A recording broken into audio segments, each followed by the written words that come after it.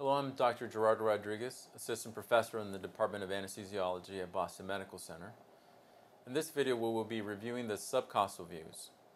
The goals of this video are to illustrate proper probe position and manipulation, to illustrate anatomy visible by the subcostal views, and to review the diagnostic utility of these views. To obtain the subcostal views, we start with a patient in the supine position.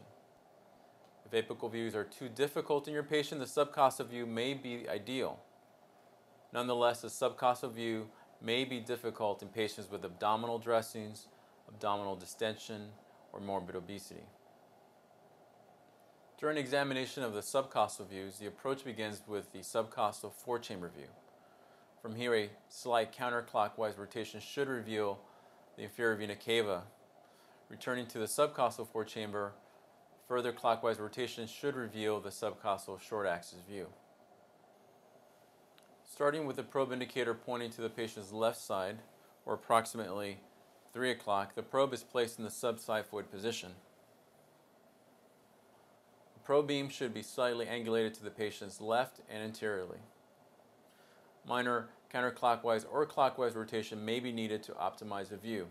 The sector orientation of the subcostal four-chamber view is inferior to the right, superior to the left, anterior to the top, and posterior to the bottom.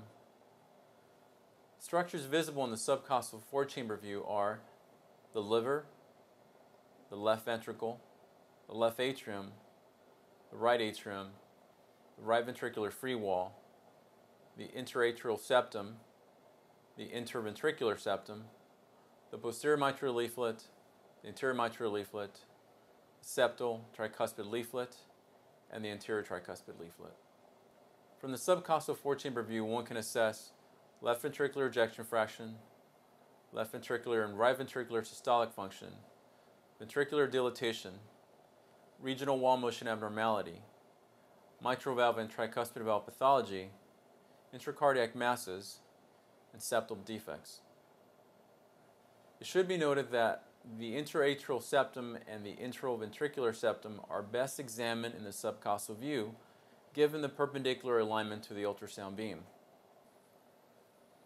From the subcostal four-chamber view, the probe is angulated slightly to the patient's right side with a slight counterclockwise rotation until the IVC is seen entering the right atrium.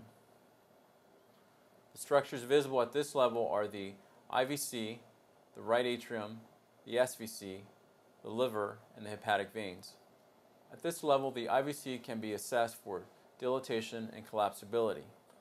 IVC measures can be used as surrogates for right atrial pressure or as predictors of fluid responsiveness.